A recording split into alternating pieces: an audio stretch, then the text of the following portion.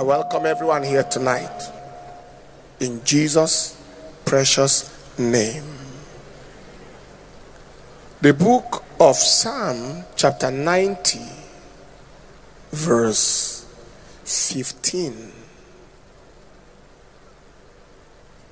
He said, "Make us glad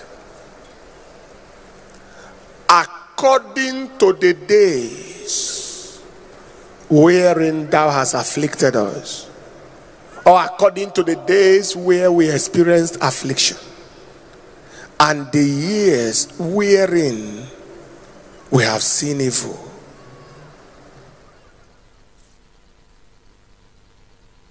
The meaning is, give us progress where we have seen problems.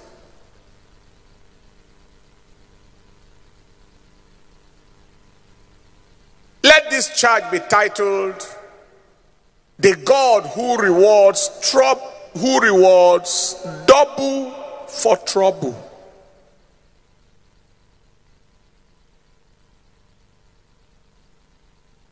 Make us glad according to the years where we have seen evil.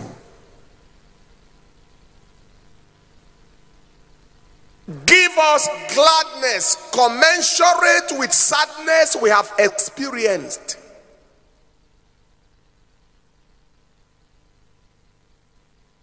Give us prosperity equivalent to scarcity we saw, or higher. Help us to see triumph that can literally delete the memory of our trial. Am I communicating? Step me into such a realm of triumph that will delete my trial.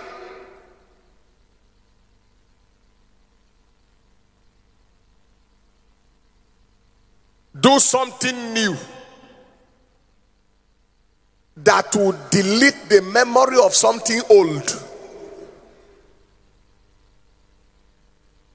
Make us glad according to the years wherein we saw evil. According. That is proportional.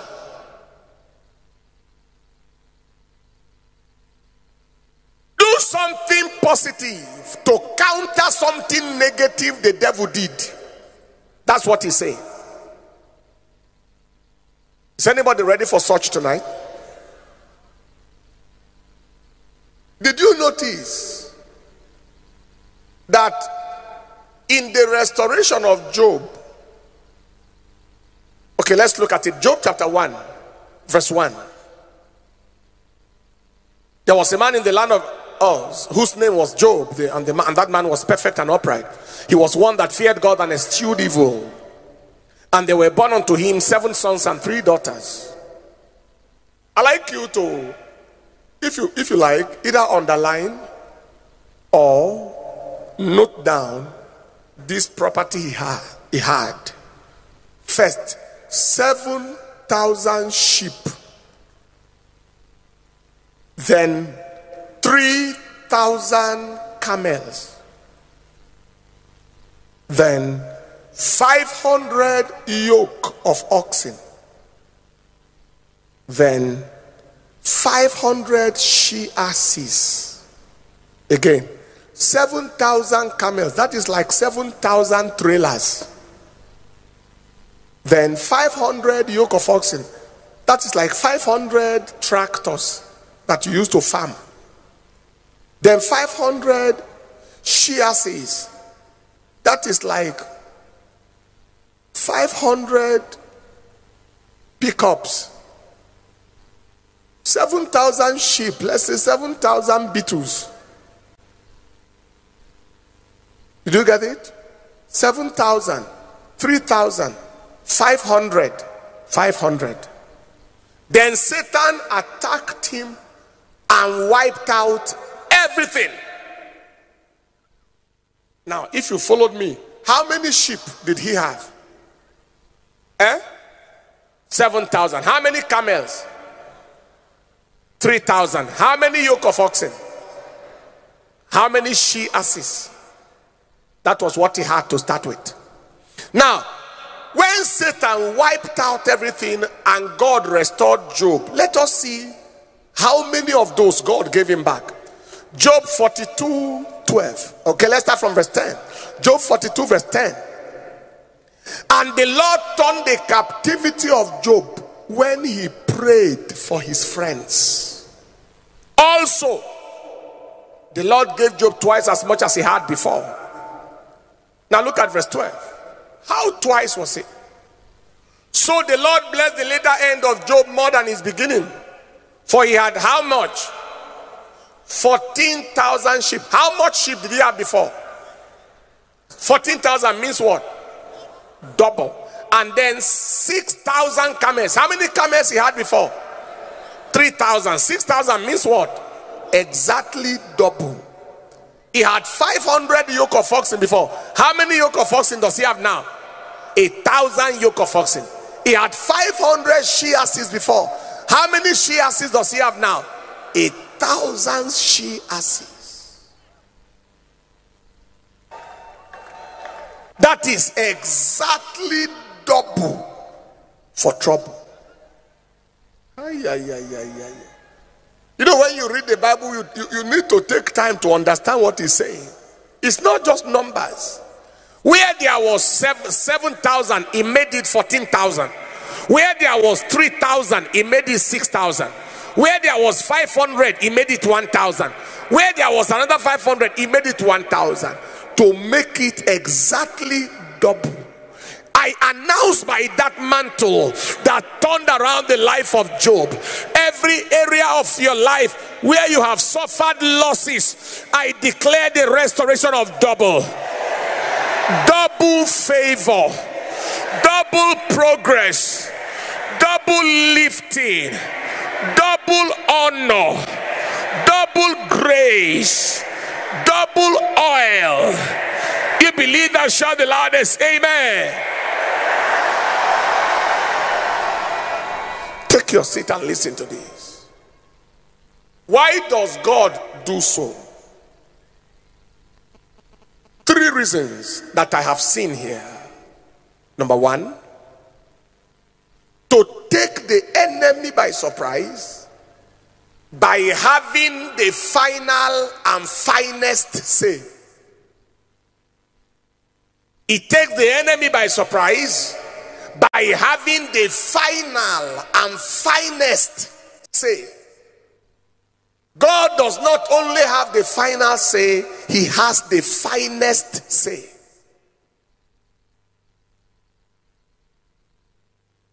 Second, did you get that? To take the enemy by surprise by having the final and finest say. So that when the devil thinks he has done his worst, God will show the devil that he will do his best. Second, to cause the publicity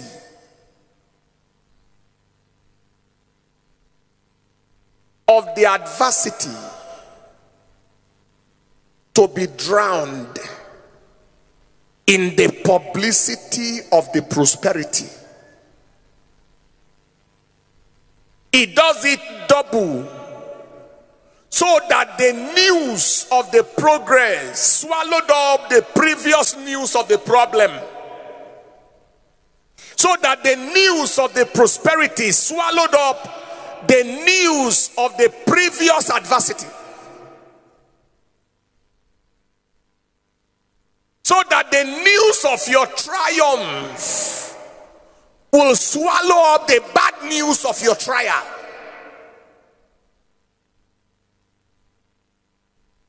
Thirdly, how many of you believe here tonight, whatever you passed through before that people heard about that was negative, very soon they will hear something positive that will make them to forget that thing negative they heard, that will swallow up the news of that negativity. Shout the loudest, amen. Finally, it gives double for trouble to reward faithfulness in the face of frustration. To reward faithfulness in the face of frustration. Faithfulness in the face of confrontation. That is, Job, despite everything you were passing through, you still remain true to me. You kept coming to church even when you were struggling to pay transport fare. You kept coming to church even when you were under the threat of landlord eviction or ejection. You kept coming to church even when your family members are wondering whether you are in your senses. Said, I want to reward your faithfulness in the face of frustration. You know, everybody can go to church when everything, when they had their good cars and good houses and everything. It takes people who are brutally committed to God to continue going to church when things did not seem fine. Somebody's faithfulness before those who think you are wasting your time, your faithfulness is about to be rewarded. You know, they told Job to curse God and die. His wife was the one who told him, but he remained. Someone here, people thought you have wasted your life and you are wasting your time and wasting your energy and wasting your resources. I prophesy to you today, God will give you double for trouble. If you want to see double for trouble, what are your keys? Number one, remain faithful to God. Remain faithful. Job said, I will maintain my integrity. Job chapter 27 from verse 5, 6, 7. God forbid that I should justify you. Till I die, I will not remove my integrity from me. Remain faithful to God. Don't become a sinner because your testimony is delaying. Don't find yourself a husband or begin to live unbelievously or say, my time is going, let me better have a child if I can't get married. A child without a husband, don't do that. Remain faithful to God. Number two, refuse to give up on God. Wait for God. And for somebody, this season is your season. Say the loudest amen. Refuse to give up on God.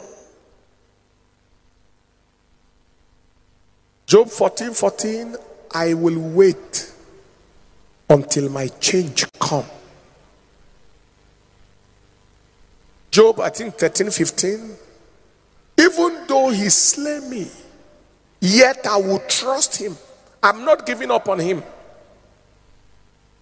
That is, in case he is the one that is attacking me. But God will never attack you. He will not be the one to slay you. Even if he's the one who hates me, I will still trust him. Refuse to give up on God. And thirdly, refuse to be bitter with those who mock you. Bitterness will deprive you of the sweetness and goodness of God. I just said something. Bitterness will deprive you of the sweetness and goodness of God. Refuse to be bitter with those who mock you or hurt you. Job prayed for his friends before God changed his story. Job chapter 42 verse 10. Those same friends that were insulting him, he called them miserable counselors. At a point he called them physicians of no value, doctors that are useless, prescribing drugs that are of no benefit. That was how useless they were in his life. They were attacking and mocking him. that it was because of his sin that he was suffering. Have you come to the point where some people look at you and say, maybe your sin is too much, God cannot hear you? Even the devil also may have told you like that. But Job refused to be bitter with those who mocked him. He even prayed for them, and God changed his story. Apply those 3 points today in this fast, so that your fast can be beneficial, so that you'll come out with a testimony. But I prophesy in the name of Jesus, before this season is over, God will fulfill Psalm 90 verse 15. He will give you double for your trouble. He will give you triumph for your trial. Stand on your feet to the loudest shout of amen.